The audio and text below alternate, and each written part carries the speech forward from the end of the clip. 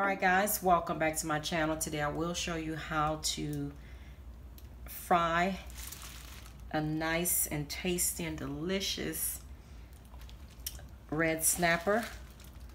I had the butcher fillet it for me, but I will not throw this out, guys. I have another piece. I'm gonna clean it off, and I will be making a soup, a fish soup with this. Our snapper is nice and cleaned, and I use a towel to pat it dry. And so what I will do is cut it in half. Okay, and cut it in half like this. Make sure your knife is sharp. I'm going to cut into 4 pieces. This should be right. Okay. And we're going to cook its skin down first. What I like to do is come back with a paper towel just to pat it down, making sure there's no moisture on it. Then I like to go ahead and put some slices on our fish. Just hold it like this, and 2 slices should be enough per fish. And the reason I'm adding the slits in there is once I put them in the pan, they have a tendency of curling up. So this would prevent it from curling up on me as I'm trying to fry it. So now I'm gonna season both sides. In here, I have a little bit of paprika. I have a little bit of black pepper, salt, garlic powder, onion powder. You can use whatever, season mix that you like. This is just a basic one that I like. And I do have salt in here as well. I believe I mentioned that. So you want to make sure your fish is nice and seasoned. And I do have a little bit of my timashun in here as well. That's one of my Creole seasonings. So we're going to make sure it is nice and seasoned. And even in the crack, well, not even the crack, the slits, we're going to add just a little seasoning to make sure once we're eating this, it is tasty all the way through. All right, guys.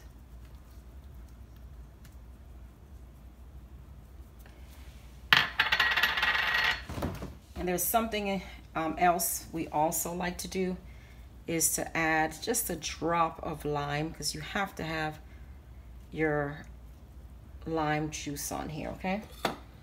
So I'm going to just rub it in, making sure every part of our fish is covered like that. Okay. And then we're going to go ahead and turn them over. I'm going to season the other side.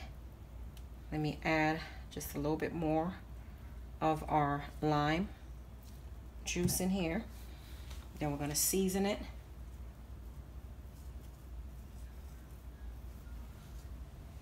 If you notice, I'm not adding too much seasoning, only because the mix that I made, it has salt, it has seasoning salt. So we do not want our fish to be salty. We just want it to be nice and flavorful. So keep that in mind. All right, guys, our fish is nice and seasoned.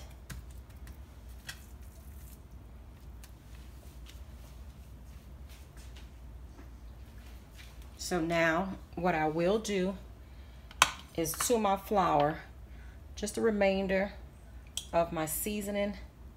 I'm just gonna add some of it to it. Well, let me just add the whole thing. And then we're gonna give it a quick mix.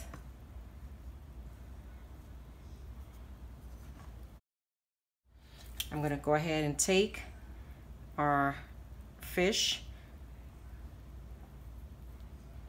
I'm going to turn it over, get some flour on both sides. But then we're going to take off all of the extra flour.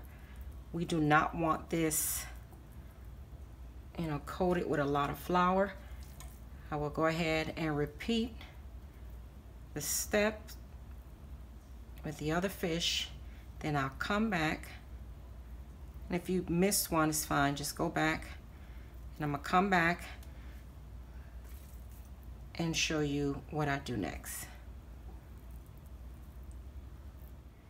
I'm going to go ahead and add my fish in. Skin down first.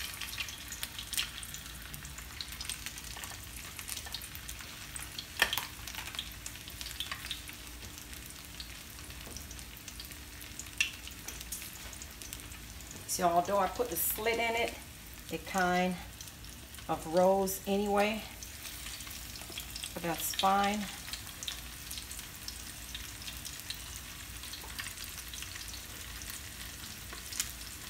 I'm going to add this one in.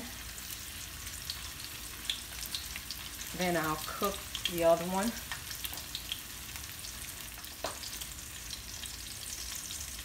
Guys, the lighting is not that great in here because the sun is setting and I have this big window here, so there's nothing I can do about it.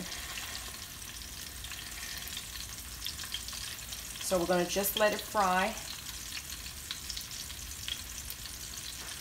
for a couple of minutes on both sides. Then I'm going to go ahead and flip it. Then I'll come back and show you what it looks like. All right, guys, I'm going to go ahead and turn our fish at this point. Just use my knife to assist me. Guys, our fish is looking beautiful.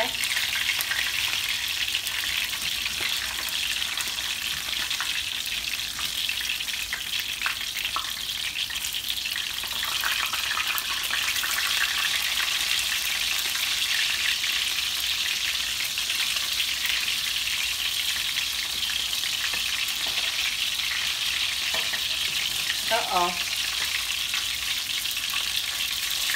All right, guys. Our fish is looking delicious. Once they're cooked, I'm going to come back and show you how I serve it. All right, guys, here's our delicious fish. For those who are intimidated when it comes to frying a whole fish, go ahead and fillet it. It is fabulous. Until next time, like, comment, don't forget to subscribe.